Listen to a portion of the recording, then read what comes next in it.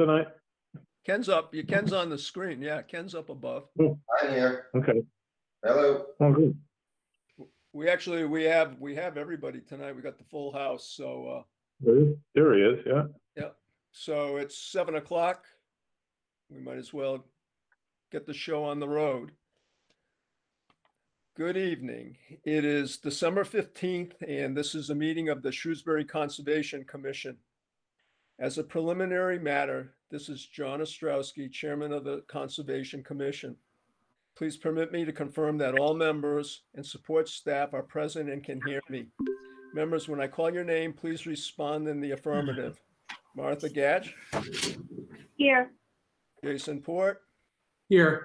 Bob Jakes? Here. Ken Polito? Here. Staff, when I call your name, please respond in the affirmative. Brad Stone? Here.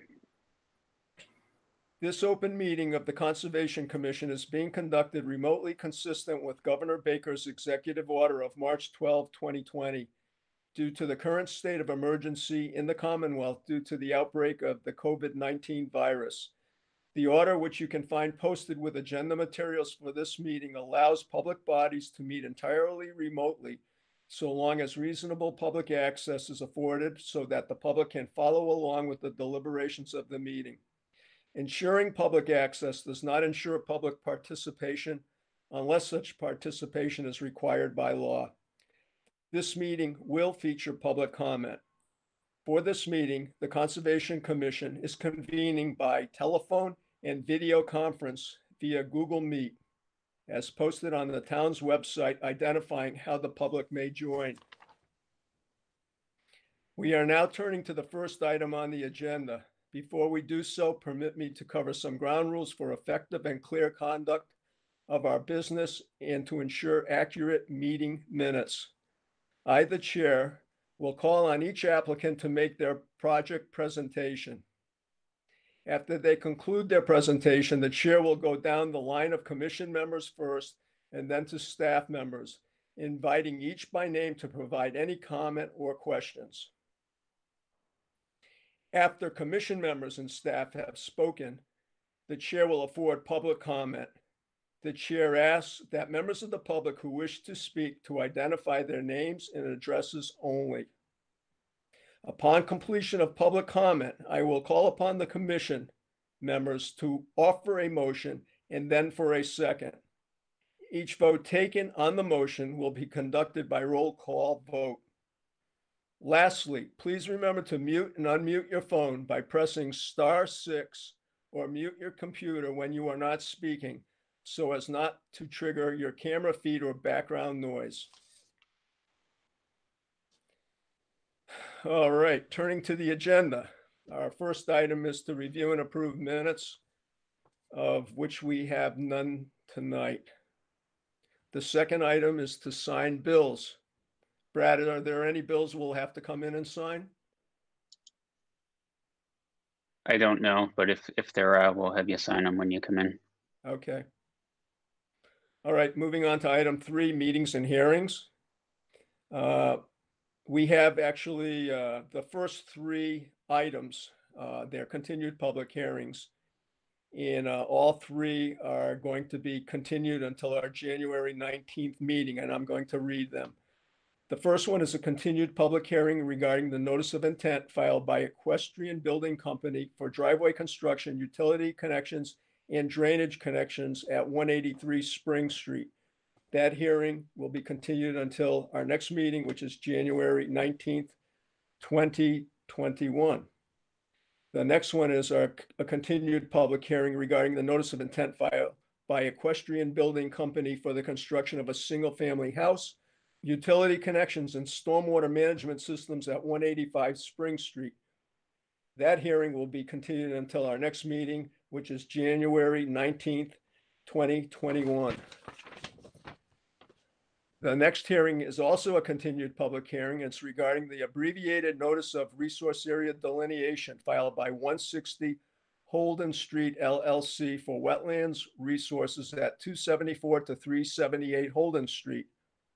That hearing will also be continued until our next meeting, which is January 19th, 2021. Okay, going on to our first active hearing.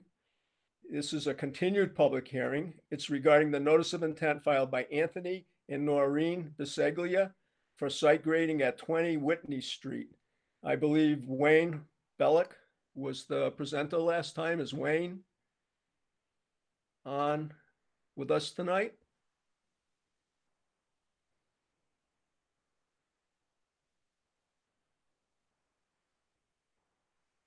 I'm not hearing a response from Wayne, or does anyone from 20 Whitney Street? Is anyone from 20 Whitney Street with us tonight?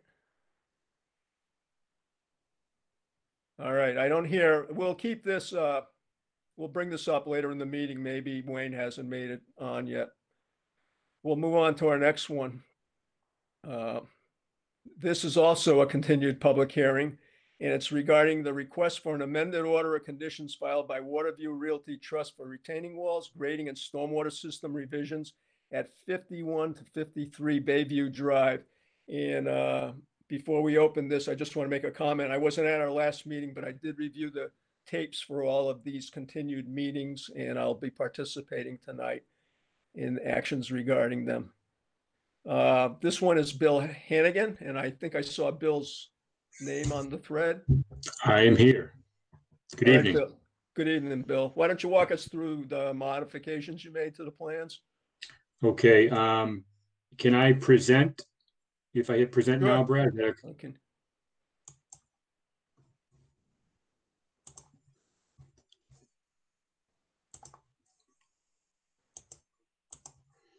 Okay, can everyone see that? No. Yeah, we had this last time.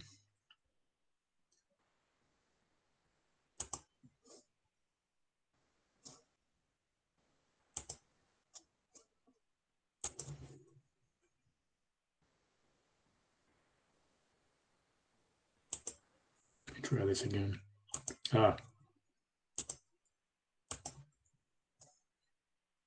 It's No. coming up now, Bill. Okay, we see that? Yep. Excellent. So at the last meeting, we had presented a set of plans, which is the prior revision to this, shown as construction revision number 1. And that plan showed, just to recap for John, that plan showed a single retaining wall being constructed, changing some grades around, changing some stair positions around, etc. And at the commission's meeting, they made it pretty clear that they would prefer the tiered retaining wall system. So what we've done on the set of plans, we've brought back the tiered system that was proposed originally. We are using a different wall. And I'll zoom into that to show that part of the questions that I'm trying to answer are not only relative to conservation, but also relative to building and engineering and drainage. So the lower section of walls now will be built. If you notice that this is a 2-foot deep section, a block section. The lower section, the very bottom block, will be a 4-foot section. What that allows us to do is eliminate the geogrid for this lower section right in here. And then from there, we would have the stair system, which is kind of convoluted in here, but the stair system would come from a landing where it would be a step down, then down several steps to a landing, and then turn and come back down several steps to another landing.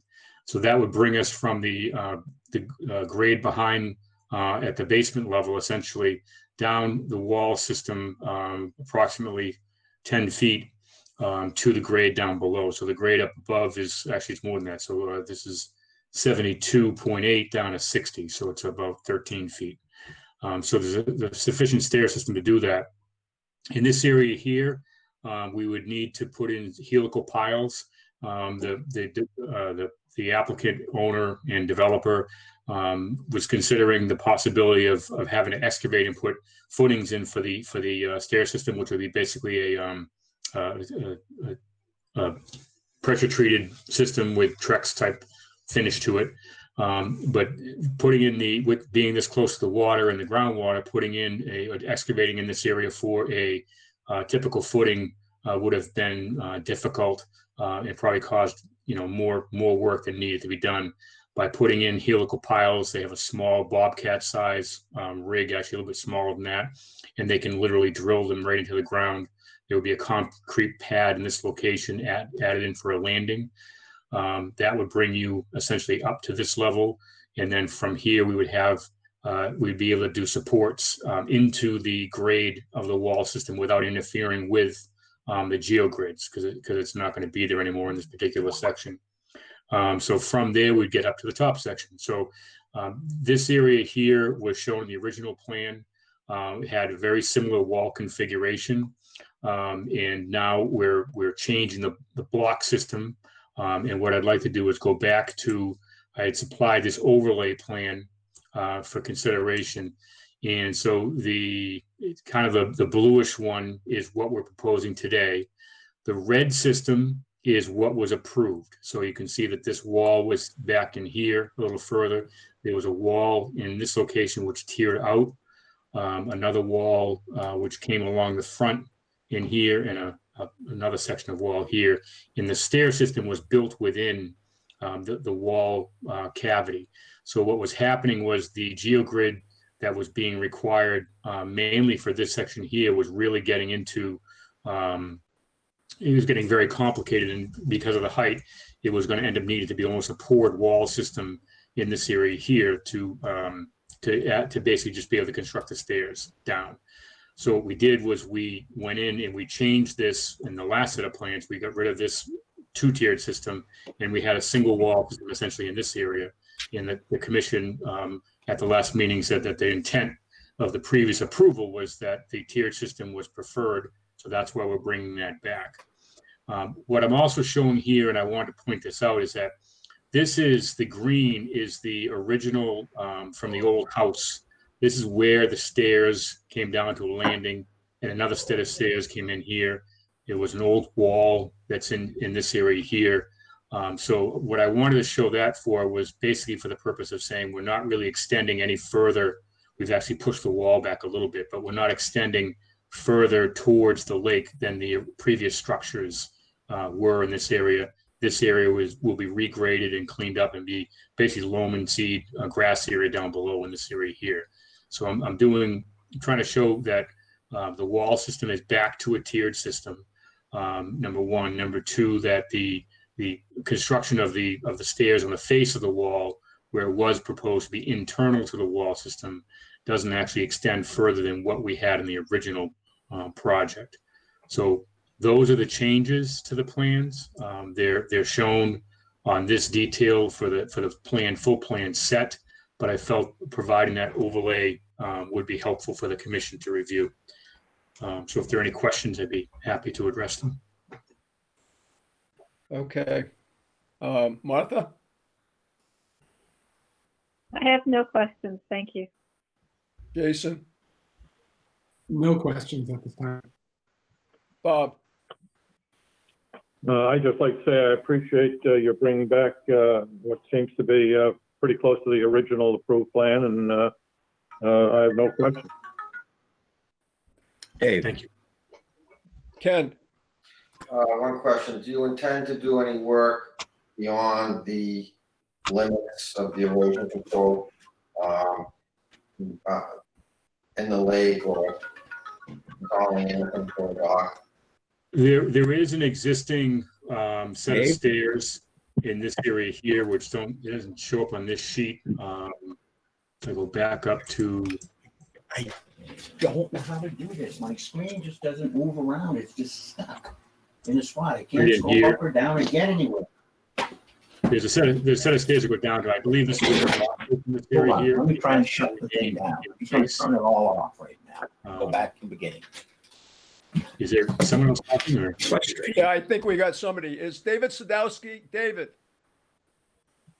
Sadowski, are you muted right now? John, I just muted a mic. I think we should be all set. Okay. All right, thank you. Okay. So there's an existing set of stairs down here, and I believe the dock is in this area. I'm not sure whether it's left or right, but That's proposed to be remain in place. So that's exist. Okay, I'm all set. Thank you. Okay. Brad? I don't have any questions with respect to the plan. I'm just curious if we have an update for the commission in terms of what's been done to the site since the last meeting for good housekeeping and erosion control.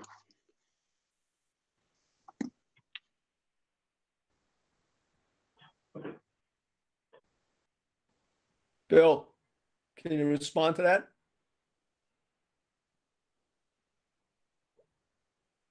It looks like his screen's frozen, Brad.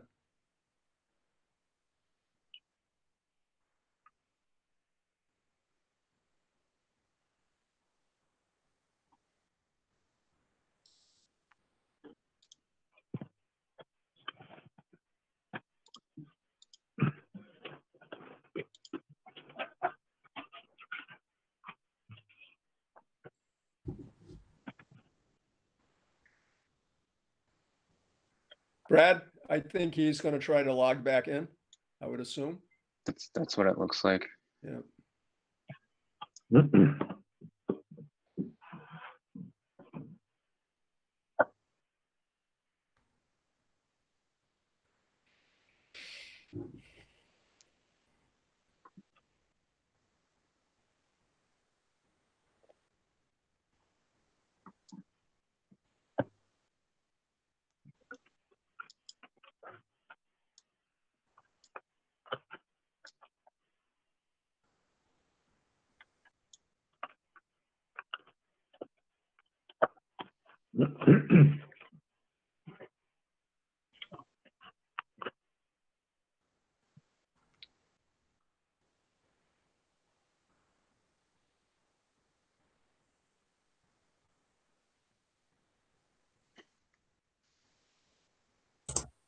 Hey, sorry about that. I think I lost my internet for a minute. Can you hear me? Yep. Okay. So Brad, I think the last part you were asking about housekeeping, I believe since the last pictures, and I haven't been out to the site since the last time we met, but I believe that the wall sections that were started to be installed have been removed from the area, along with kind of cleaning up the grading and basically preparing it for basically the winter, because at this point, I'm not sure whether we're going to get in there unless we get some real good weather, and doesn't sound like we're going to based upon the forecast for Thursday. So I think that's what we had talked about that at the last meeting. I'm not sure if you've been by the site since. No, I haven't, but I mean, it clearly looked like it needed some addressing. You know, the bottom of the slope erosion controlled areas needed some work, as well as if the site's not going to be operated on, you really should look at what temporary BMPs are going to be put in place along that slope before construction commences again. I think what we can do, I know Chuck the Doming's on the line, maybe we can just have him chime in about whether he's done any work out there to beef that stuff up since our last go around. And I think we probably should do a quick inspection tomorrow before the storm hits, just to make sure everything's buttoned up. I think that makes sense.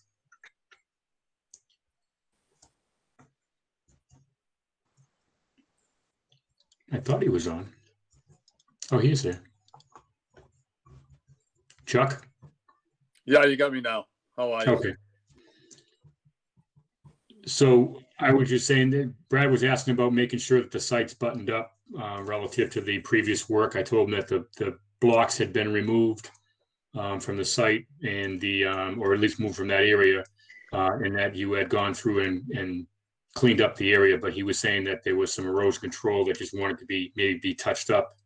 And I said that it might not be a bad idea to take a quick look at it tomorrow and tighten everything up before the storm on Thursday. Yeah, we can certainly do that. Not a problem. Brad, do you want me to just send you some pictures, or do you want to try to meet out there? I'm not going to be able to meet you, so if you could send some photos, I'd appreciate it. Okay. Anything else, Brad? No, that's all I had. Thank you. All right. Does anyone in the public have any questions or comments regarding this hearing?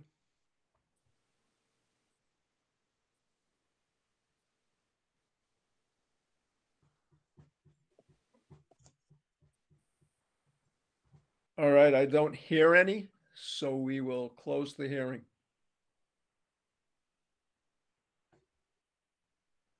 You're all set, Bill. All right, thank you very much. Okay. John, I see that Wayne Bellick has I joined. saw that too. Yeah, why don't we go back to that? Wayne, are you there? Hello, folks. Yep, let me just read the intro again. We passed you over because you weren't there. Okay. This is a continued public hearing regarding the notice of intent filed by Anthony and Noreen Biseglia for site grading at 20 Whitney Street. Go ahead, Wayne. Thank you, Mr. Chairman, members of the commission. Wayne Bellick, Land Design Collaborative. As you folks may recall, we opened the hearing a few weeks ago, and during the discussion, Brad had raised some questions about the resource areas at the site and the delineation of said resource areas.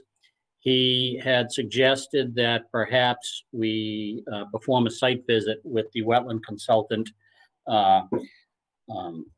Scott Heim from Northeast Ecological Services. So following that particular meeting, we had gone out to the site, performed a site visit, and had looked at the two resource areas that he had questioned was the BVW and the bordering land subject to flooding. The question he had about the BVW was the limits of the BVW. He had done some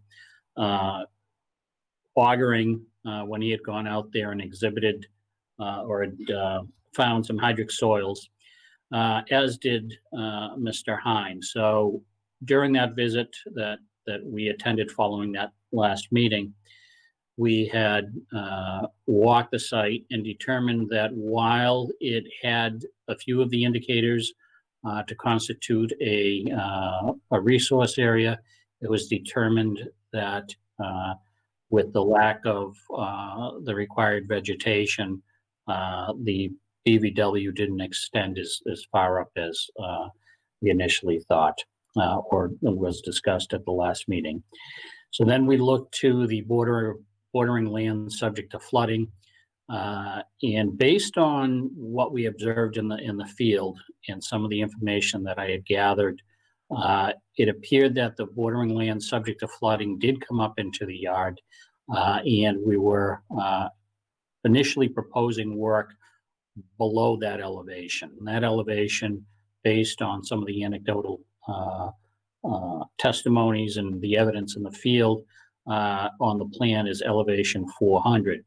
And in looking at that, we determined where that was on the ground, and we have since revised and have reissued the plan to you folks, showing all the work being up gradient of that. We moved the total slope, the erosion sediment control measures further up gradient out of the resource area. So that's basically where we are. Okay, you ready for questions? Martha? I am. I have no questions. Jason? No questions. Bob? No questions. Ken? All set. Brad?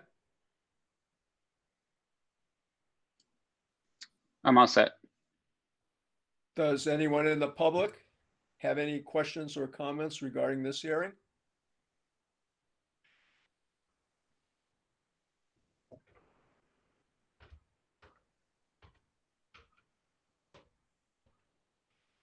All right, hearing none, we'll close the hearing, Wayne. Thank you, Mr. Chairman, members of the commission. You folks have a safe, healthy, and happy holiday season. You also. Take care. Wayne. Thank you. Bye-bye. Bye. Okay, moving on to the last of our continued public hearings.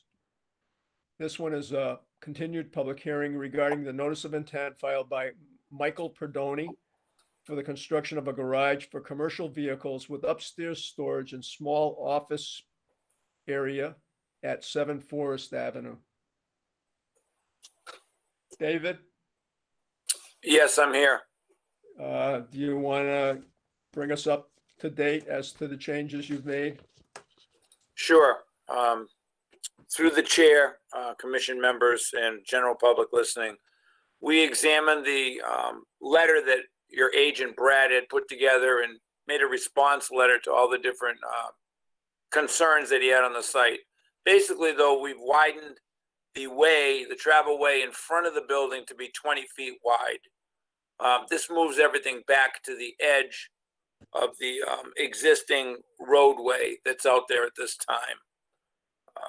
That was a request from the fire department. I guess there is a state law that any type of a commercial building must have a minimum 20-foot travel way in front of the building itself. With that happening, our site area decreased, the area that we were actually going to be developing. It's decreased down to 4,675 square feet. We also answered the area about the grindings that were on the that are on the lot now. We're treating the stormwater as if it's a forest, but we have some grindings that were removed, and we indicated where they were on the plan. We took the 3 parking spaces that were in front of the building and removed them, and we have tandem parking on the left side or the south side of the building now, running up along the sidewalk. We have a grass swale along there to bring stuff to the catch basin, and we've moved that catch basin a good 7 feet from the previous location to the west to get it away from the utilities. We had the water department go out and mark the water services on the roadway, and I showed that on a utility plan. We actually increased the plan set. We started with 1, we went to 5, now we're at 7 sheets. We tried to break everything up so the grading could be easily seen. There's a lot of activity that's going on there with an oil water separator. We have, of course, bathrooms, and we have a domestic water that goes into the building. And I also showed the underground electric that will go from the pole that's going to be relocated to the north. Right now, the stormwater, we recharge 100% of the stormwater. All of the roofs are recharged into the systems that are on the north and south of the building, and the catch basin also picks up everything from the 2 parking spaces, the walkways, and the 2 driveways in front of the building.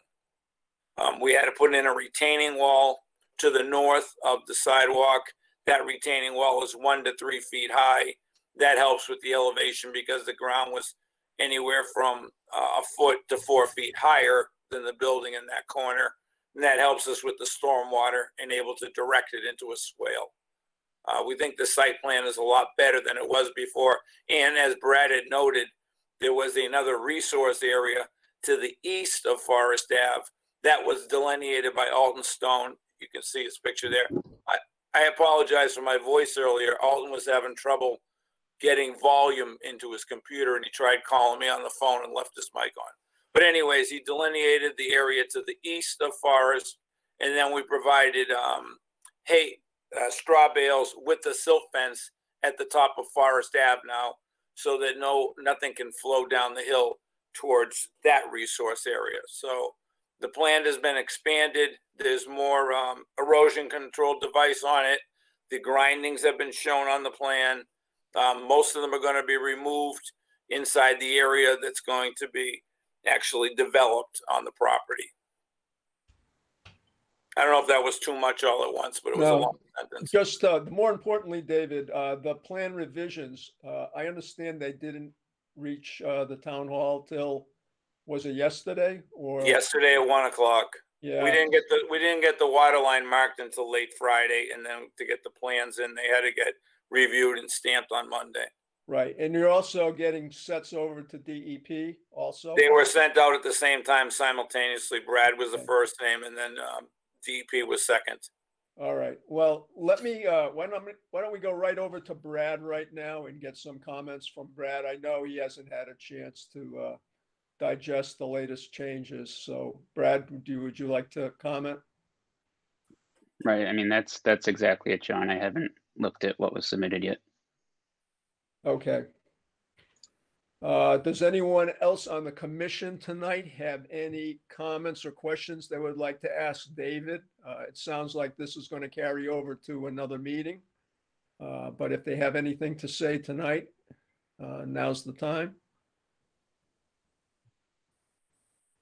All right, I don't see any commission members offering anything at this point, David.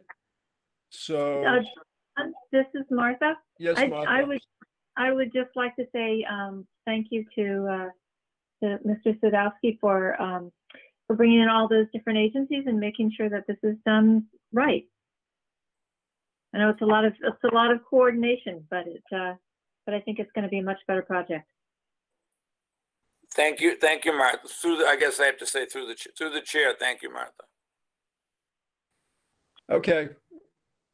Anyone else with any questions, comments?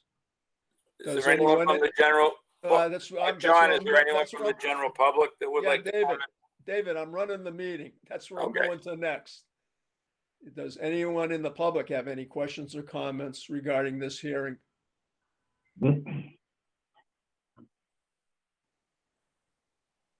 All right, I don't hear any. So, David, you know where we stand. Would you be requesting a continuation of this hearing till our next meeting? I certainly would. There's nothing we're trying to hide, and we'd like to have a thorough review by your agent and anyone else, and then we'd like to be on the agenda at the next meeting. Okay. All right. This hearing will be continued until our next meeting, which is January 19th, 2021. All right. Thanks, David. Thank you very much for your time, everyone.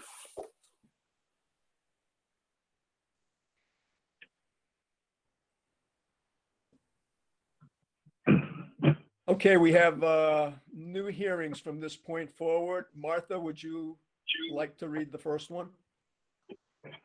Notice is hereby given in accordance with the provisions of General Laws, Chapter 131, Section 40, that the Massachusetts Department of Conservation and Recreation Dam Maintenance Program, 180 Beaman Street, West Boylston, Mass. 01583, has filed a notice of intent for the rehabilitation of the Rawson Hill Dam, located at 315R Prospect Street and 83R Hill Street.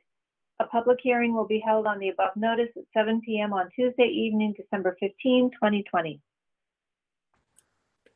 Okay, do we have a representative of the applicant here? Yes, my name is Rick Hanavan. I'm a wetland scientist with Ty and Bond. All right, Rick, do you want to give us a rundown on the project? I don't know if you can share the screen. That's what I was just going to ask about. Let me try to turn the plans on.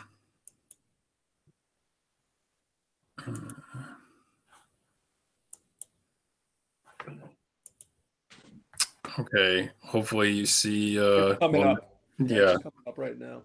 All right. So if you're familiar with the project area, this is Prospect Street here, and then this area to the west is it's a larger area that DCR owns, and the dam is in this clearing in the area that's otherwise primarily forested and shrub swamp, forested wetland.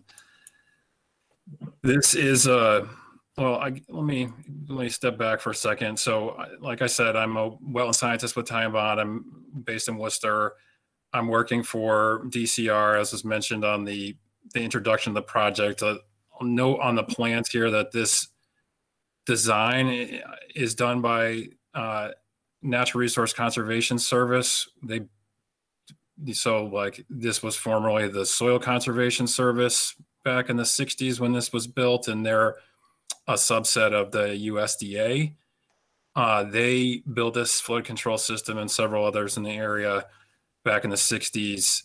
This is their engineering consultant doing the design of the project. So I'm going to do my best to explain the engineering, but please bear with me because I'm a wetland scientist and not a dam engineer. So this is a rendering of what the site will look like following the rehabilitation.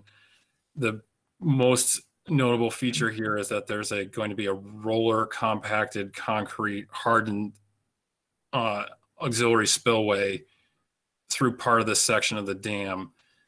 Currently, most of the dam is grassed only, and the auxiliary spillway is to the north, kind of where my mouse is, if you can see that. And this project is basically raising that area and hardening this to increase the dam safety in the event that the auxiliary spillway is flowing. Basically, if the dam fills up to the top and water starts flowing over the top, you want to make sure that the dam doesn't fail. So looking at an aerial base with topography on it, in the existing conditions, Rossin Hill Brook flows from west to east through a pipe under the earth and fill section of the dam, and then continues east under Prospect Street. Much of the channel in this area next to the access road to the dam was altered in the 60s when this project was constructed. There's a significant wetland associated with the Rossin Hill Brook upstream. So this there's like an alder dominated swamp with some sections of tussock sedge marsh upstream. There's some forested wetlands on either side of this site access road, both to the south and the north. Those are connected, so everything here is a BVW. There is a small isolated wetland here this path is the current auxiliary spillway.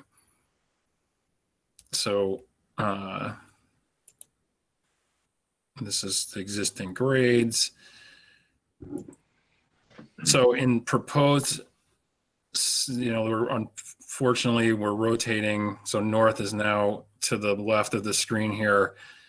This is the same that you saw in that rendering, this roller compacted concrete hardening. And then these grades in here show that what is the low point where the water would be flowing at a high pool storage elevation is going to be raised to maintain a constant top of the dam. Basically making sure that if flows are happening at a high elevation, they're shifting from the space here to the north over to this new hardened area. One thing to note here is that to increase the grades in here, there is a section of clearing of trees in this section to allow for the increase in elevation to meet this high point just into the woods north of the existing clearing. So currently the tree line kind of follows a straight line, and this section is new clearing. This plan set has, a lot of plans. If you flip through it, you see. So this, what I noted, this hatch here is the clearing. This is the, increasing the hardening of the crest of the dam. There's some internal dam drainage work happening in this space. There's we can get into the sections, but basically this is the inlet to the dam flowing through here, and the work that is occurring in resource area at bank is basically right at the outlet. So the pipe remains unchanged, so they unfortunately do not have to dig through the entire earthen spillway. It's basically only the outlet that's modified, where there's the last section of pipe in the dam will be removed and replaced to extend that slightly. And then there's a small section of the stream that will flow over the roller compacted spillway before it re-enters the channel. So there's the existing pipe stops somewhere about where my mouse is. This polygon just downstream of that is going to be hardened with riprap for scour protection. And this area is basically the proposed alteration of bank.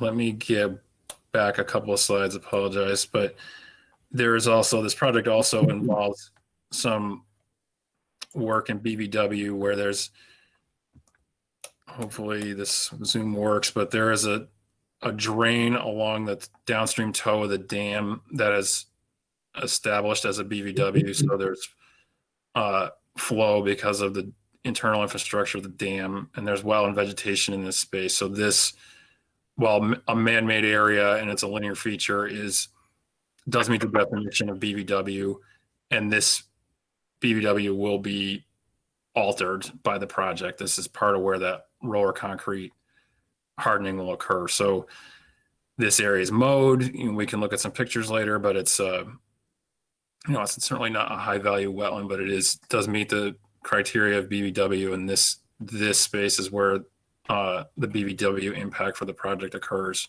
Rick, can I just stop you there for a second? Yeah, please. Right now, I'm pretty familiar with this whole area. Right now, it's just the big earthen dam and the emergency spillways, all earthen. When you use the term hardened, are you talking, man-made materials now? Yes. Yeah. So like, can you sort of point it out on the plan here more with your mouse as to, is the dam itself still going to be an earthen dam, or is it going to be faced with riprap all the way up to the top, or? Yep. No, it's good question. So let me go back to this rendering. So this is existing conditions, this aerial, like you said, really what's out there. There's a little bit of concrete for this pipe, but essentially it's all mowed grass. The change that's being proposed is going to be a section of concrete from the crest of the dam, okay, basically to the toe. So the downstream face of the dam, like this is the wet area, and this is the inlet. That's the inlet control structure. Yep, that's correct. And no work occurs on that, but okay, the downstream face is where the alteration is. So, and that is this edge is sheet piling to prevent scour from, if flow is coming down, to prevent this from eroding and causing the whole thing to fail. So that's sort of anchoring the earthen dam with this sheet piling to sort of lock that in place. And then this is concrete. So it's all concrete. Okay, all the way. Yeah, it's a particular like structural way of doing it, where they're not just pouring it and letting it cure, but they're actually going over it with a roller. Okay. So it's a particular type of concrete for this situation, but this is really sort of the significant change of this rehabilitation, is taking the flow. If we look again, so this is looking to the south. This space where my mouse is here is lower, and you can see on your screen that there's a slight color change in this space. This is where grade is going to be raised, and then flow, as this impoundment backs up, will now flow over the new concrete outlet. Okay, instead of around it. Currently, it would go around the whole. Exactly, it would go like this way. Yeah. And the engineering concern is that, like, as an earth-only system, if these flows cause scour, then the whole fill section will erode. Okay, I got you now. So when you're talking hardened, you're referring to that concrete section of the dam there. Exactly. Okay. So it's it's not nothing, and it's probably not the aesthetic choice, but this is really driven by dam safety. Yep. The NRCS I mentioned had done this design. We submitted a pretty substantial document. We did not include their engineering and environmental alternatives, but they had produced a couple of also 100-page documents reviewing at different engineering alternatives and environmental alternatives, and selected this based on those reviews. It really was the case that this design was both the most cost-effective for the safety criteria they were looking for, and also the least damaging, because it allowed the work to be constrained in the existing clearing. So they did not have to widen any of the work over either, slightly to the north there's some clearing, but for the most part, removing this existing auxiliary spillway and sort of locating it in place on this downstream face allowed the the footprint of the project to be as small as possible. Okay. Let me skip ahead a few plans to just point out a couple of other elements.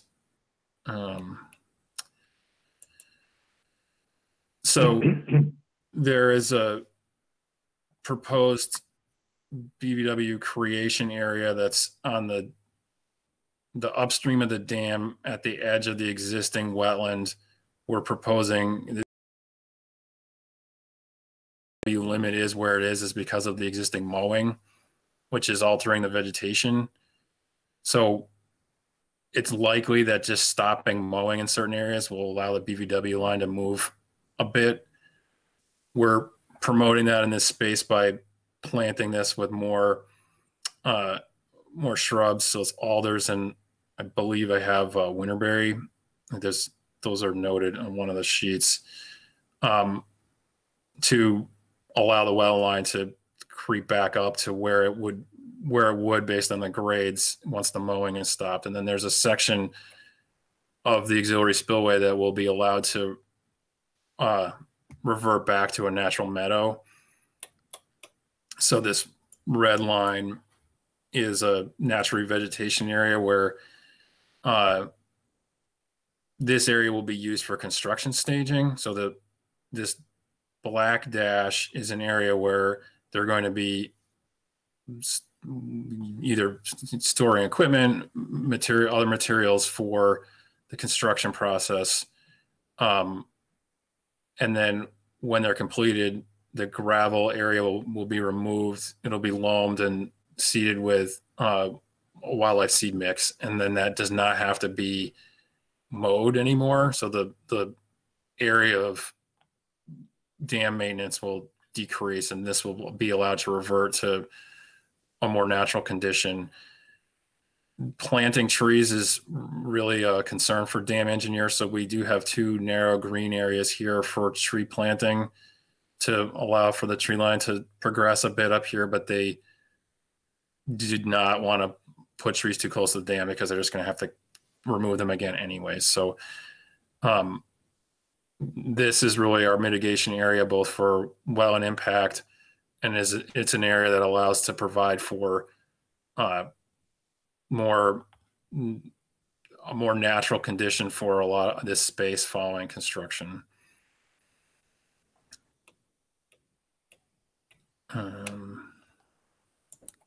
I guess also on this sheet, there's some construction period erosion controls that are noted. One thing in particular is that during the period where they're working on the pipe, there's going to be a small impoundment created at the inlet structure, and then water will be pumped around the construction area and discharged back into the stream below the dam. So when they can't just let water flow through the dam during construction, there's means of making sure that the stream isn't just blocked up completely, and they will allow for flow downstream so that there's no impacts to downstream aquatic resources. To access this north side of the site, there's going to be a temporary timber stream crossing over this construction section of the channel, and there will be work to upgrade the access road from Prospect Street into the site. If you've walked it, it can be muddy at times, and they'll be running concrete trucks through here. So the plan is to add gravel and then also line both sides of the access road with erosion controls to make sure that the construction access is contained to the road and doesn't, it's quite close to both the constructed stream channel and adjacent wetlands. So the construction period erosion controls are designed to constrain the site, both this work area and the access to Prospect Street. There is a stabilized construction entrance exit as well here.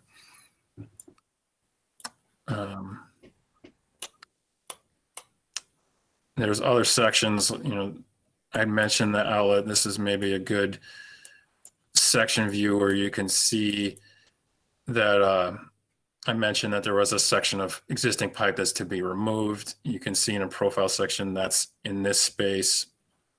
So part of, there's a short section of open, that's currently concrete channel that will now be open concrete, open flow over open concrete. And then this is that stabilized area to ensure that the transition from this new outlet is stabilized. If you've seen the current channel, it's rock lined as well. It's not, I wouldn't call it riprap, but it's certainly a constructed trapezoid channel with stone hardened channels, so channel banks. So this is, this is counted in our impact area, but it's not a significant change from the section of channel right next to the dam.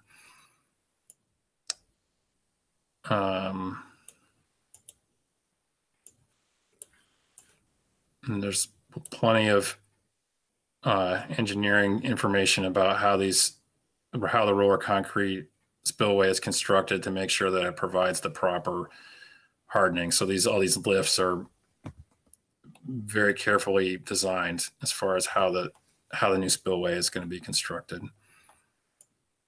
So that, I think I will leave my presentation there. If that makes sense, I'm sure there will be questions. Okay, Martha.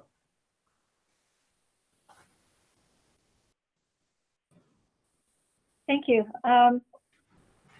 There's a lot to digest, and my computer is being very glitchy today, so I'm having to follow along from our documents drive, so I'm not able to see what you were actually referring to when you were speaking. But I think I've been doing a good job. Yes. I have a higher level question, which is, when might this happen, and how long do you anticipate the construction phase would take? Good questions, and I apologize for our setting, and thanks for bearing with me. The plan is to start work in the spring. NRCS is, I believe, bidding this project at this time. And I believe the duration of the project is roughly a year, but that's obviously like it's not going to be 365 days and not 64 or 66, but like that's probably a construction season, a single construction season, and hopefully 2021. So if it carried through into the winter, there would be appropriate buttoning up measures taken. Absolutely. Yeah. I mean, not only for the resources that you're charged to protect, which, I'm all for, but also the dam safety side of this. They cannot leave on open earth out here for extended periods of time for safety purposes. So I noted earlier that we're using a native seed mix, a wildflower mix for an area that they can move out of the mowing regime, but the seed mix that will be retained in the grass areas is dictated by NRCS, and it's driven for stabilization of earth. They absolutely need to keep the earth and dam part of this intact and stabilized. The rest of the site also, they certainly can't just let it go for the winter, and they need to look at their erosion controls and protecting the wetlands. But yeah, this NRCS will be managing the construction, or the engineering firm or the construction firm that does this work, and their Soil Conservation Service is their name, so that I'm sure that's going to be a concern for them as well. Okay, thanks. Yeah. And then I understand about the need for tree clearing. I'm just wondering about the extent. Do you have a square foot estimate? I do. If it's not in this,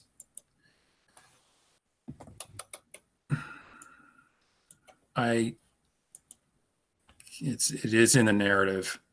So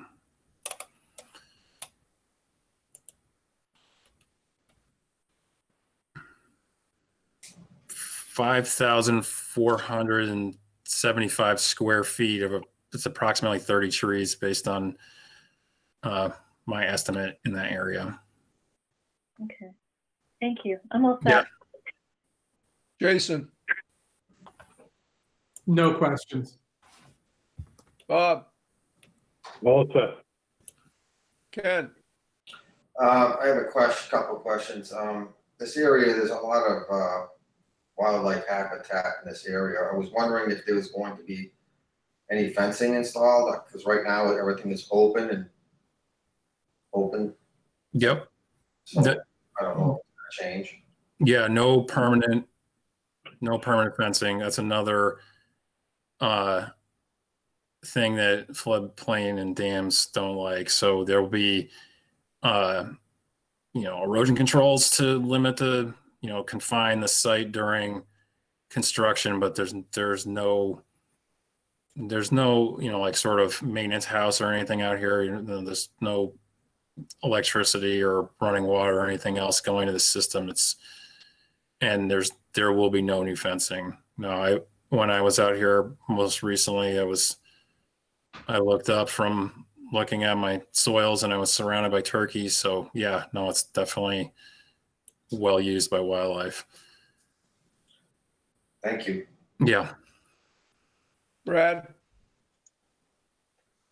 I guess my first quick and easy question is I didn't notice anything on the DEP site in terms of a file number. Do you know if you've received one yet, Rick?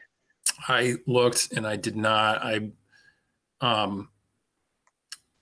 This has been a long process on the NRCS side and my side as well, with some reviews on DCR side. So I was concerned that there may have been some issue with the check, but I have at least seen that the filing fee on the state side was cashed. I did not get a chance to check with Central Region to see if there was any other issue with the file number, but I am also aware that there's no file number yet. Okay. And then too, I did take some time to go through as much of the submittal as I could. So I may have missed a couple of things here and there, but I focused in the impacted areas that the commission has jurisdiction on, particularly with the land subject to flood, the border and land subject to flood, and the question I had there, I don't have the H&H analysis to look at for this project. I don't think that was part of what you submitted, and quite frankly, for something like this, it's probably going to be over my head anyway. They usually use a different software program for projects like this than we would use for other types of engineering projects. But the question I have is, it did mention that there was some significant fill within the borderland subject to flooding, but it mentioned that it wouldn't alter the particular elevation change there. But we also have a regulated floodway in that area that I think is close to 150 feet wide at its widest point. And I don't recall seeing language there, but I just wanted to verify that you meet in the performance standards for work within that area as well. And yeah, also, go ahead. And just let me if you don't mind, before I forget to. Yeah. And just with this type of project as well, we certainly don't see these every day. So what do you typically have a follow-up process with FEMA in terms of, filing for a letter of map amendment or letter of map revision as you're going through this? Or when, if something changes either the 2D area for that floodplain or changes the floodway or both or something like that, is there anything that you do to follow up on the federal side of things there?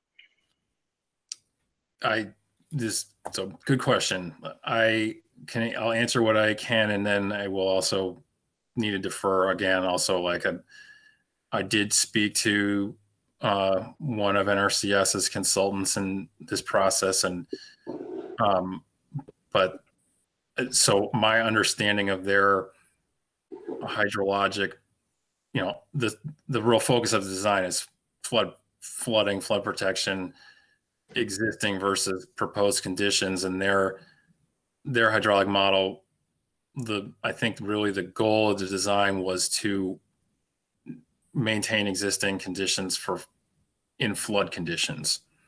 So in their hydrologic analysis, I believe they would be, what I understood in those discussions was that, not only is there no change in the lateral limit of floodplain, referencing back to the performance standards for BLSF, but like you said, also they wanted to make sure that the floodway, so also no changes in velocity, no changes, you're not speeding anything up as well. Like the flow through this space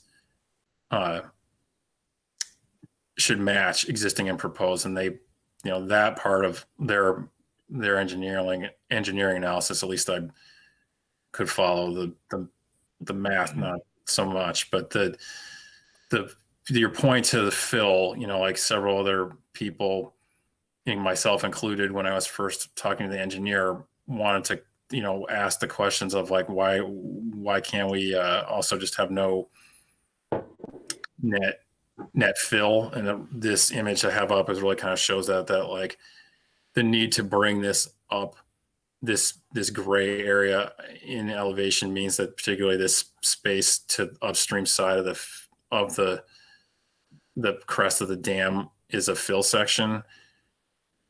Like another alternative would be to find some other space and clear and excavate a higher point somewhere to create more flood storage.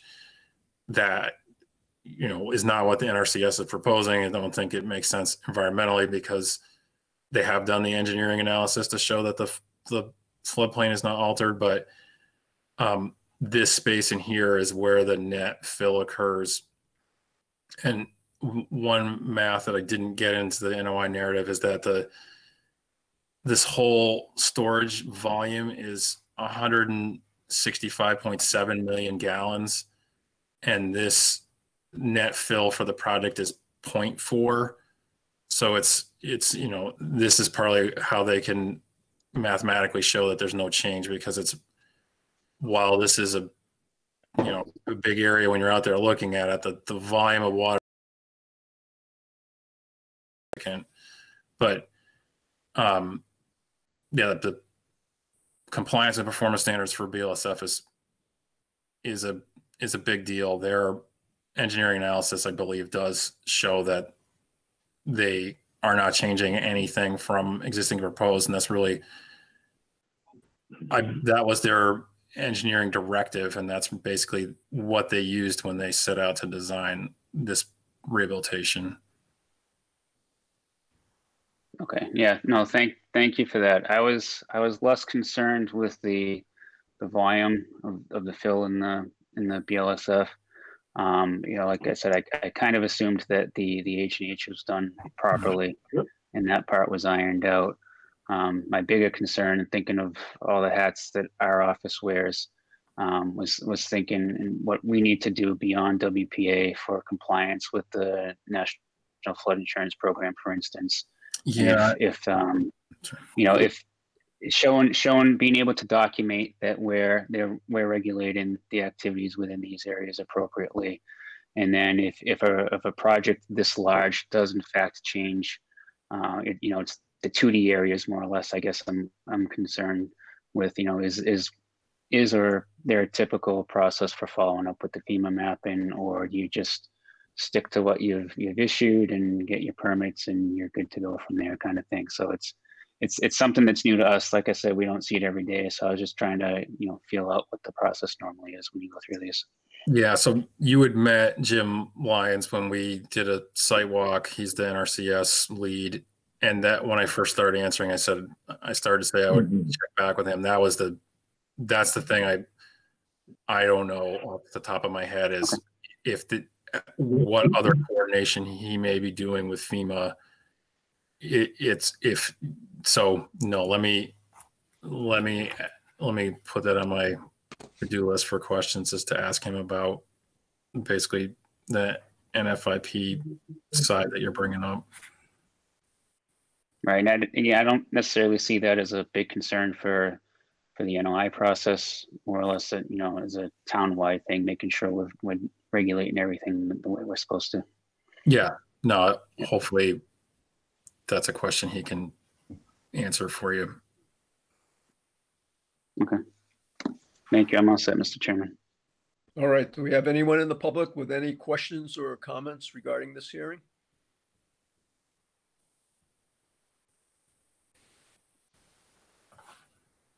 All right. I'm not hearing any, but I do have one quick question for you, Rick. On the outlet pipe that, you talked about the section being removed and the actual stream bed on the outlet side is a stone line channel. Mm-hmm. Did you say there were modifications being made to that channel, the stone line channel, or? I should have stopped sharing. Oops, stop sharing too soon. Let me try to get back to the plan and. Yeah, the reason I'm asking is that used to be a very good fishing hole. It was a little deeper than the rest of the stream bed, and it was a very nice habitat for trout, actually. And if they are rebuilding it to make sure it maintains the same depth to create a nice pool in there. So that area, so looking at this section view might be easier. This double dashed little section here is where the existing outlet is. Yep. Can you blow that up at all, Rick? Yeah. Screen, just so it's that's much better. Yeah. So we're about 15 feet down, plus, or we'll say 17 from this outlet. Okay.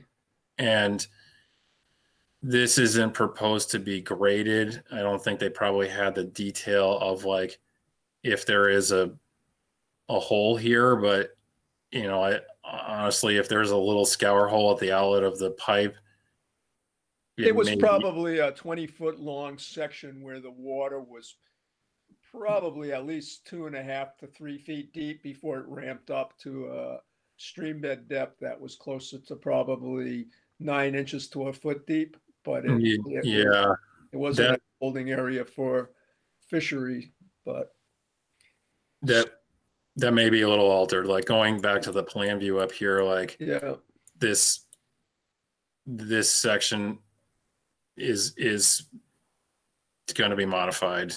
They're going to match grades from here, but yeah. Well, hopefully in the field when they're doing it, they just try to match existing. Yeah, I would think that they wouldn't want to make this section too shallow. It's going to be new riprap, so that might not be the fish's favorite, but if they at least have some depth there, that might still help, what you're describing. Yep. Okay. We didn't have any questions from the public, and I'm going to go back to Brad. Brad, do you think you can get your questions answered regarding the limits of the flood line outside of this hearing, or would you like to keep it open? Well, my questions, again, they're more or less outside of the Wetlands Protection Act. But my bigger concern is with the lack of the DEP file number. And, sometimes we do get comments from DEP. They're never happy if we close hearings with that not in place. All right. So Rick, not having the DEP file number and not knowing if they are coming in with comments, would you request a continuation? I do. I think that makes sense, even though, I would be it'd be great to close it out, but I would rather keep it open also just to make sure, like Brad said, if there's something you need me to address, then we have the ability to talk next time. Okay. Okay, we will continue this hearing until our next meeting, which is January 19, 2021. Thank you. Okay, thank you, Rick.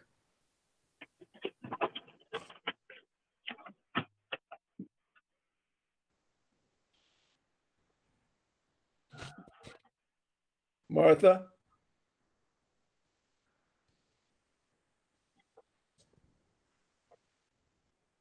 Okay. Notice is hereby given in accordance with the provisions of General Laws, Chapter 131, Section 40, that Westbrook Crossing Trust, 1 Westbrook Crossing Drive, Shrewsbury, has filed a request for determination of applicability for the removal of brush, a fallen tree, and detritus at 6 Essex Drive. A public meeting will be held on the above request at 7 p.m. on Tuesday evening, December 15, 2020. Okay, do we have a representative for this hearing?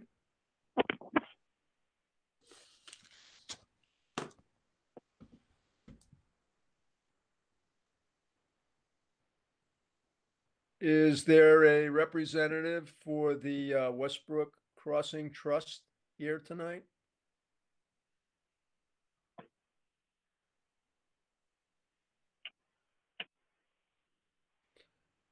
Well, Brad, how would you like to handle this one? I mean, we wanted to be specific on what the limits of work would be, and without them here, I don't know how we're going to do it. I can't really advise how the commission should act on this one. I think we really need to hear from the I project proponent. I agree. All right, so we've opened it, so we should be able to continue it then because of lack of information, I would assume, without their input? I would. Okay. Does all in favor on this one? Just give me a roll call. Martha? Aye. Jason? Aye. Bob? Aye. Ken? Yeah, And John O. Aye. Okay, this hearing will be continued until our next meeting, which is January 19th, 2021. And we are hoping a representative will be there at our next meeting to explain the work.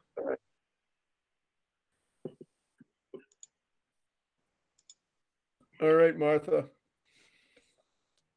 Notice is hereby given in accordance with the provisions of General Laws, Chapter 131, Section 40, that Hong Song 2, 4 Keys House Road, Shrewsbury, has filed a request for determination of applicability for the removal of trees at 4 Keys House Road. The public meeting will be held on the above request at 7 p.m. on Tuesday evening, December 15, 2020. Is there a representative here tonight for this hearing?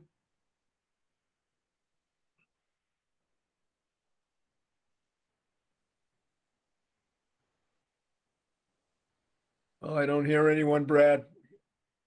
Similar situation? So with the Westbrook one, I can't recall off the top of my head, but this particular one for the meeting invites, I do recall the applicant accepting the invite. So I would have anticipated the applicant was going to be here for this one. But to answer your question, John, yes, there's a number of trees within that application.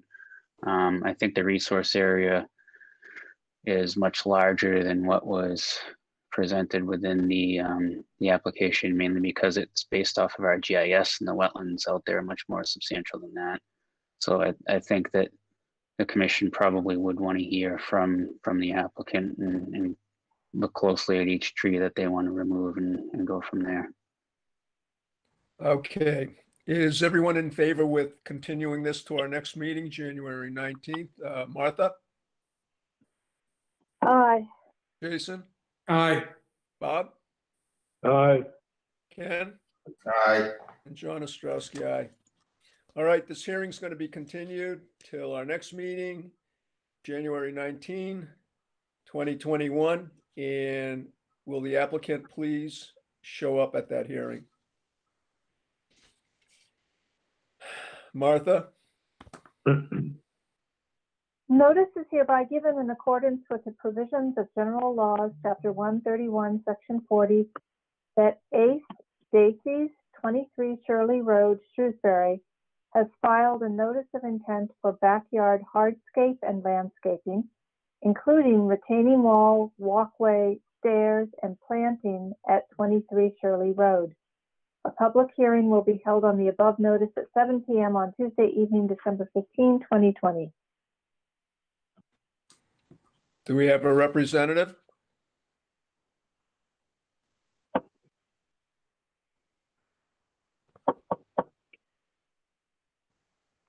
Is there a representative here tonight?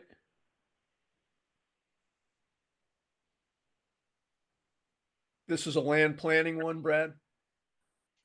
Yes. Yep. And I know I sent an invite to the applicant and also the representative.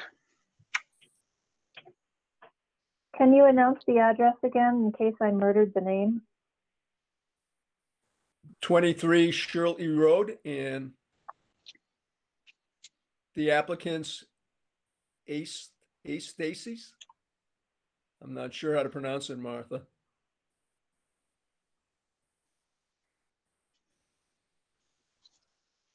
Well, we've opened it, Brad. Yes, hi. So I'm the owner, so we are here. Oh, okay. Well, that's good.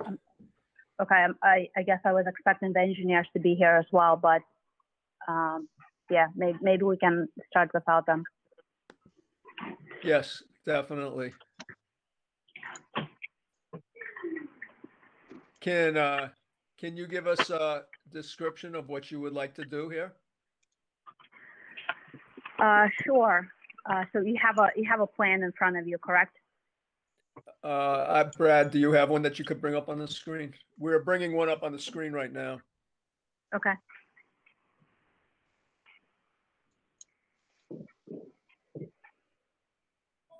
Okay, it's up on the Okay. screen.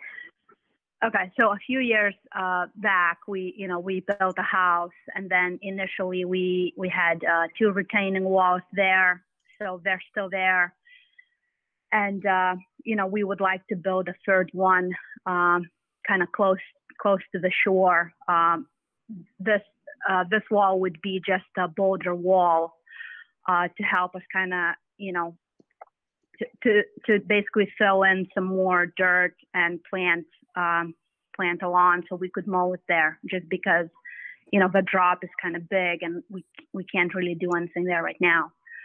Aside from that, there are a few sections of steps that we would like to install. Also a bunch of abrevieties that goes all along the perimeter on both sides. There's also another retaining wall from boulders that goes around the shed. And then, a walkway in front of the house, also a bunch of planters. Yeah. Brad, can you blow up the plan a bit, especially by that retaining wall by the lake in that area? So which retaining wall, John? The one closest to the lake. I think she said there was a proposed one down by the lake.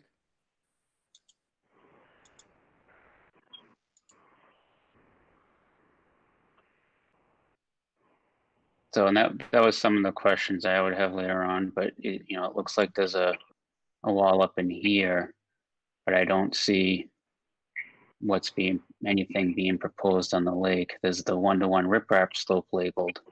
I'm not sure if that's existing or proposed, but it doesn't look like there's a wall there. Is that maybe that's what you're referring to? Is the riprap? It's not really a wall, but a slope that has rock facing on it. Correct. So this wall, so the 2 walls that we have, existing ones, right? That we did. That's a previous one. So right, they are on there. Yep. So this wall would be just a boulder wall.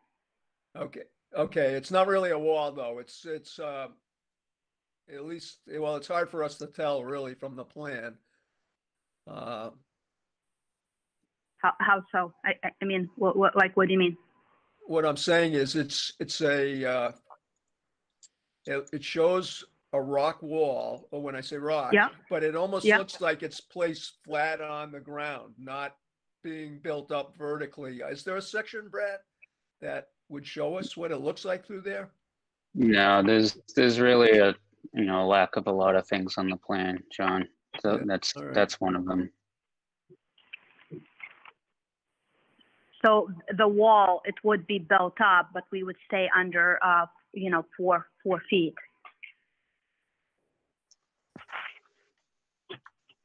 Is there any elevations on it, Brad? No. No. Mr. Chairman, it looks to me like the top of the wall is about, or the top of the riprap is about 364 as a proposed grade. And that's from an existing grade of 362, so it seems like they're interested in putting some fill there. And looks like it's going to be a 4-foot difference across that riprap. So it Yeah, probably is that's correct. closer to a wall than anything else.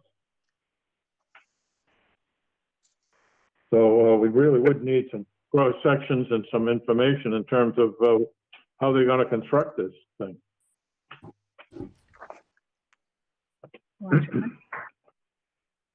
It does indicate that it's 1-to-1 riprap slope.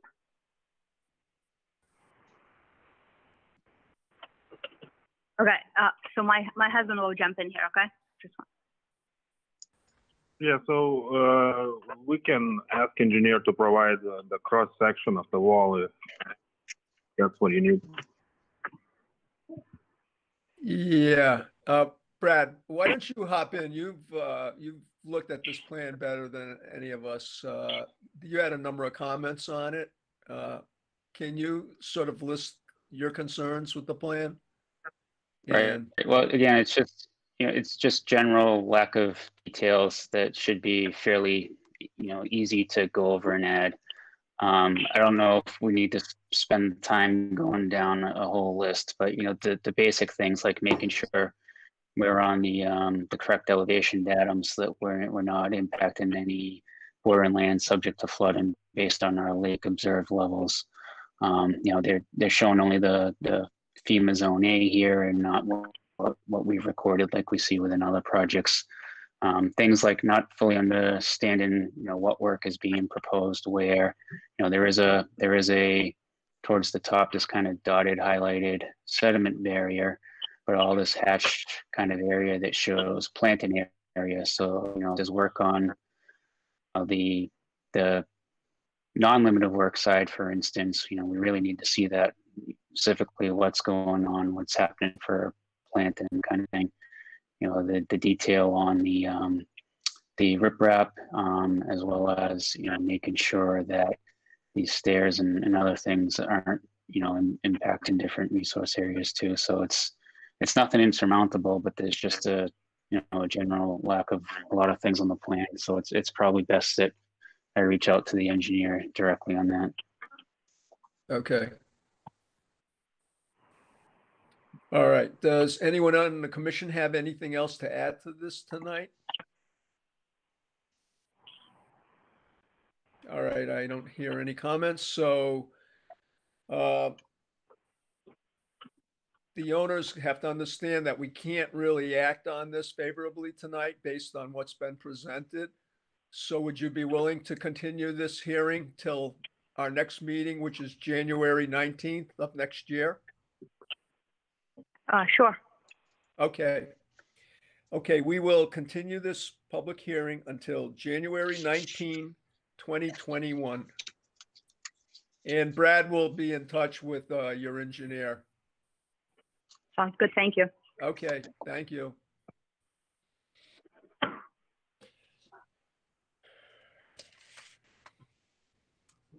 Are you ready, John?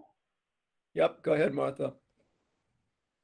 Notice is hereby given in accordance with the provisions of General Laws, Chapter 131, Section 40, that Gold Star Builders, Inc., 6 Jack Street, Worcester, Mass. 01603, has filed a notice of intent for the construction of a building garage addition to replace an existing garage, deck construction, and breezeway at 6567 Lear Street. A public hearing will be held on the above notice at 7 p.m. on Tuesday evening, December 15, 2020. Do we have a representative for this hearing tonight? Yes, Nick Fasandola, Level Design Group, here on behalf of the applicant. Okay, Nick, why don't you give us a rundown? Sure, I'm gonna present my screen if allowed to. Yep. Go. Let's see. Can you guys see that? No. All right. Let's try one more time. There it is.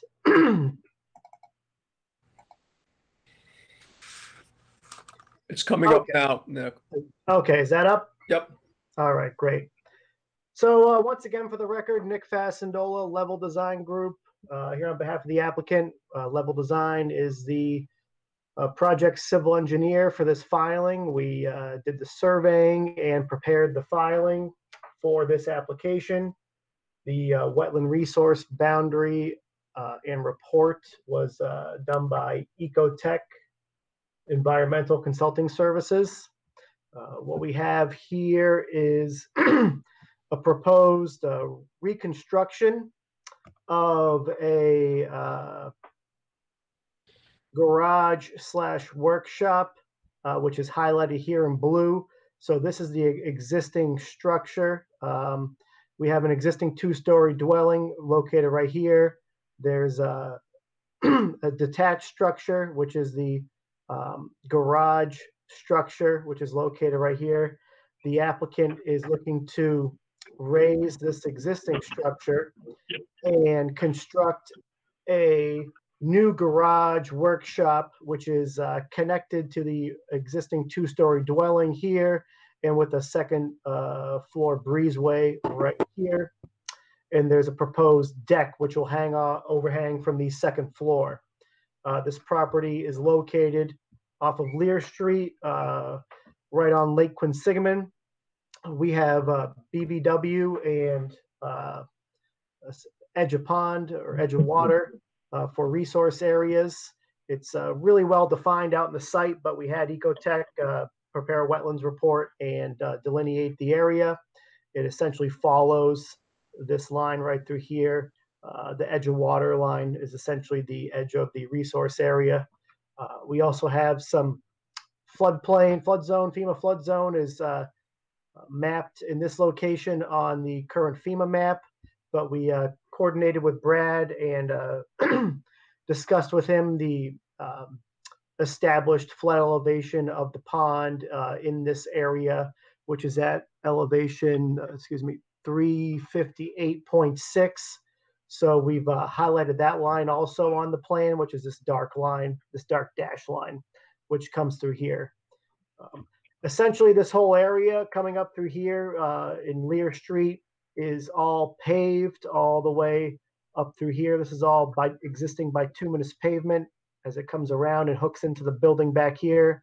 The back of the property is all maintained lawn area, and there's a small patio which leads out to the water right there. That's all existing.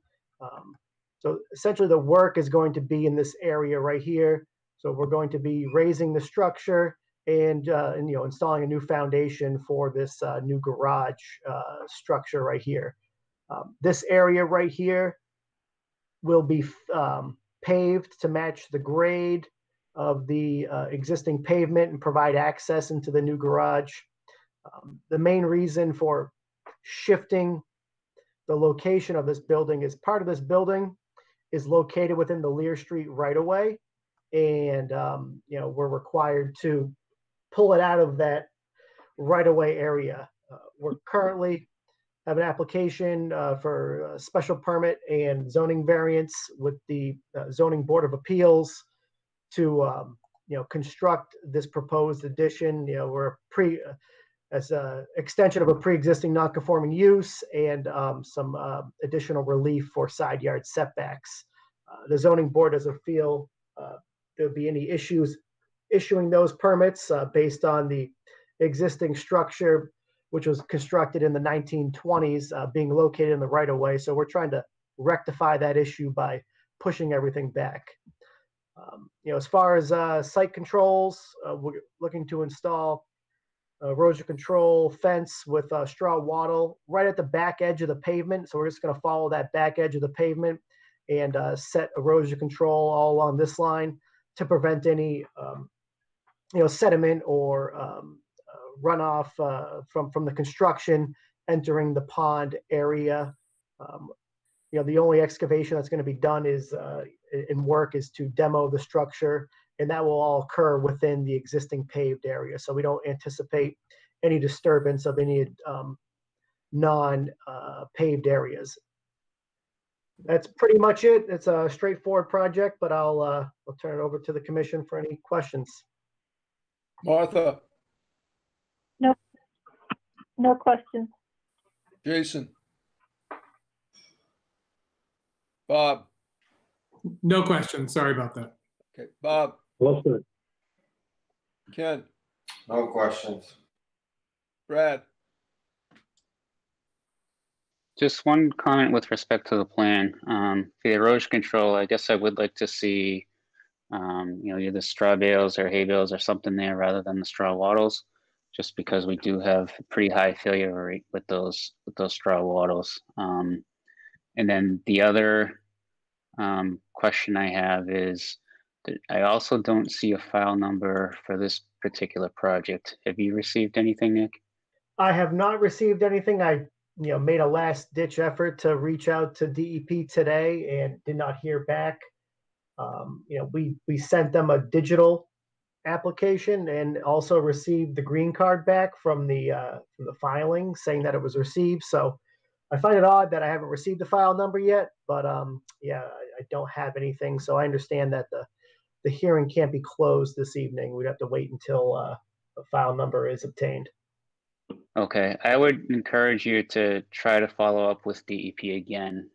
More concerning to me is I don't see this project on their database at all.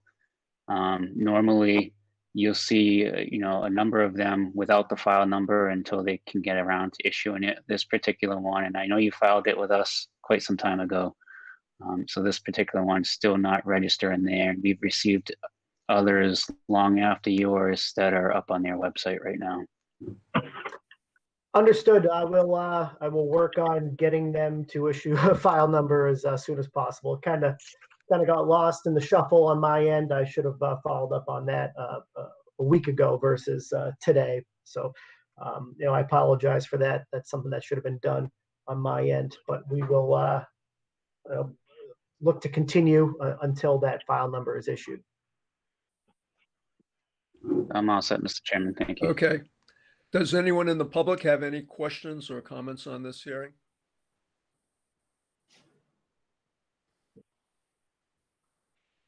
All right, I'm not hearing any. So Nick, you did agree to a continuation to next month? Yes, just one minor clarification point. Yep. Do you want me to submit a revised plan now that we're going to be continuing showing hay bales or a different type of erosion control barrier? Okay. Yep.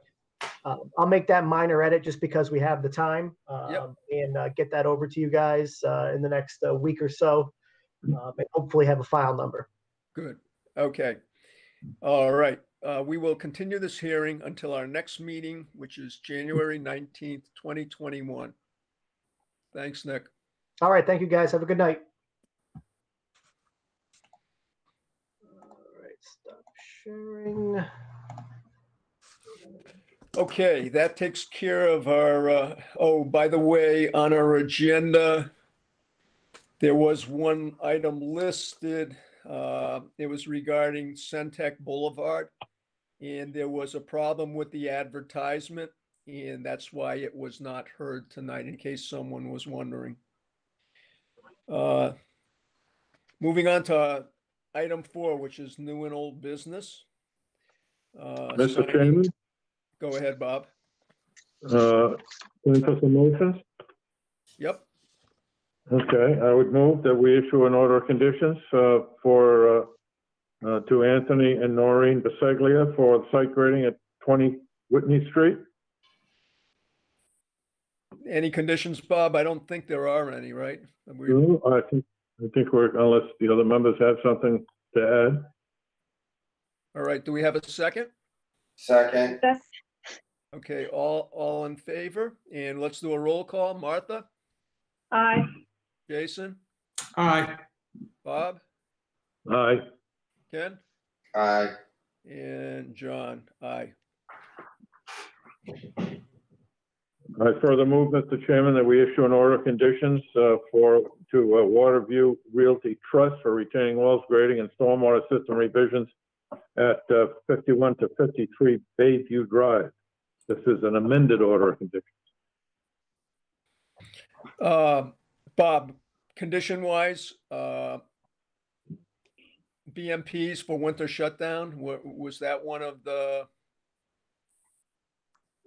the items that I think we were going to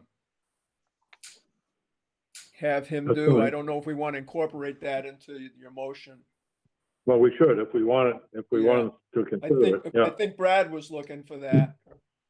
I don't think that's submitted, Brad? necessarily, no, I mean, that's something I asked for them, 2 weeks ago. I was hoping to have an answer tonight on what they were, actively doing on site and preparing for the winter season. I mean, that's not something I think you need to, add to this particular amended order. That's something that, they're subject to with what's existing and should be updated dynamically, according to the construction activity. Okay. So They said they'd follow up with you too, right, Brad? Didn't they say they'd Right, follow up yep. with you? Yeah. Okay. Yep. All right. So Bob's made a motion. Do we have a second? Second. All in favor? We'll do a roll call. Martha? Aye. Jason? Aye. Bob? Aye. Ken? Aye. John? Aye. That's it, right, Bob? Yeah, I'm afraid so. I know. All right. Let's go on to certificates of compliance.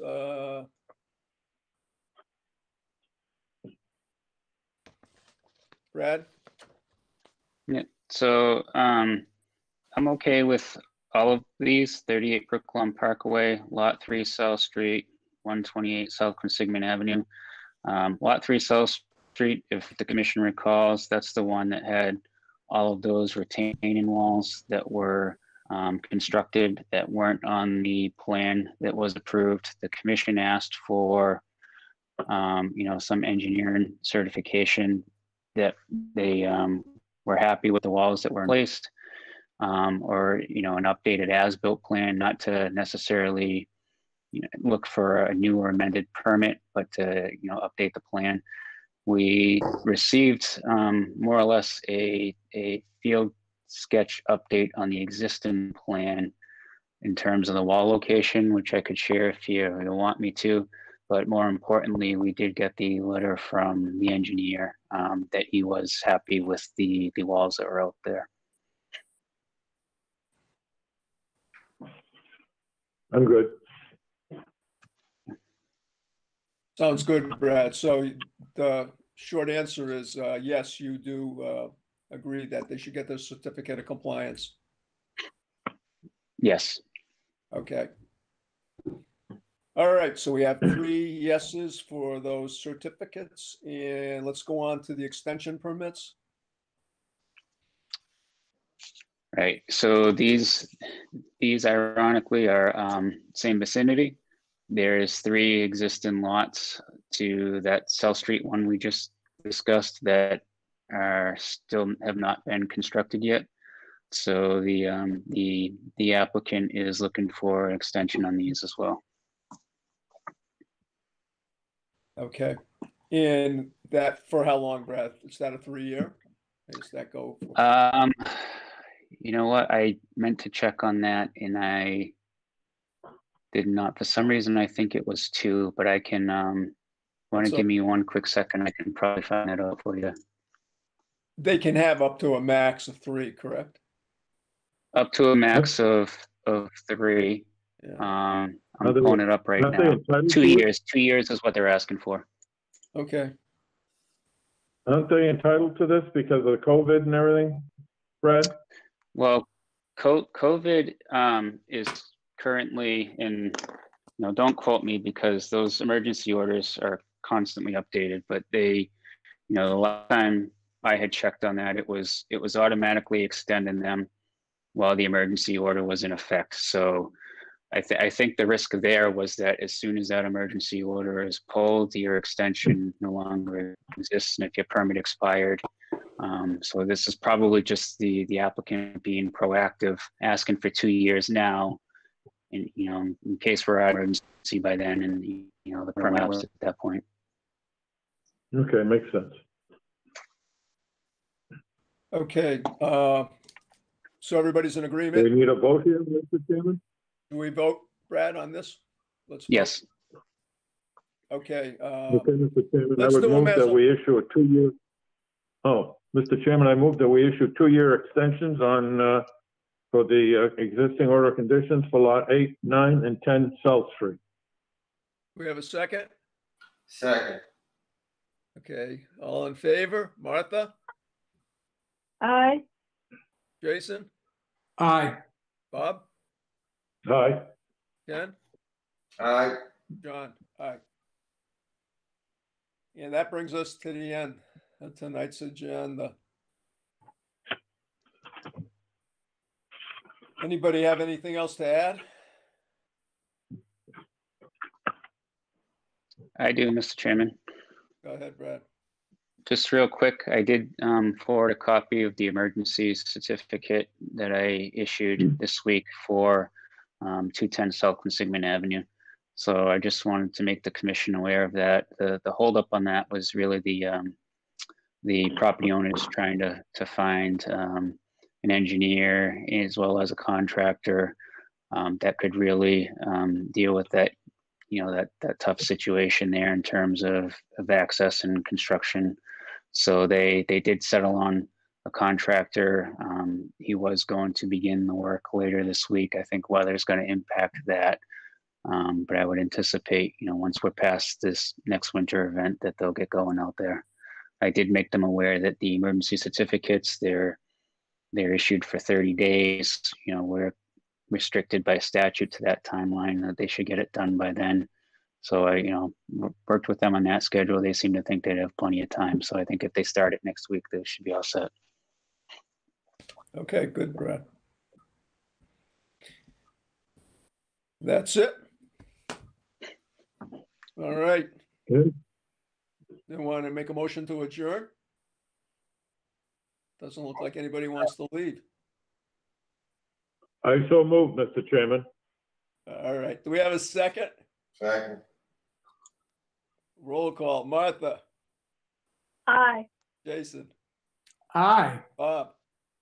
Aye, Ken? reluctantly. Aye. Aye. Okay. John? Aye. Have a happy holiday, everybody. Merry Christmas. Yeah. Merry Christmas. You guys Merry all in Christmas. person, it's too bad we can't be together, but Yep. Next year we'll be there. All right, good night. Okay, Bye-bye. good night. Thank Good night, you. all. Happy New Year. Happy New Year.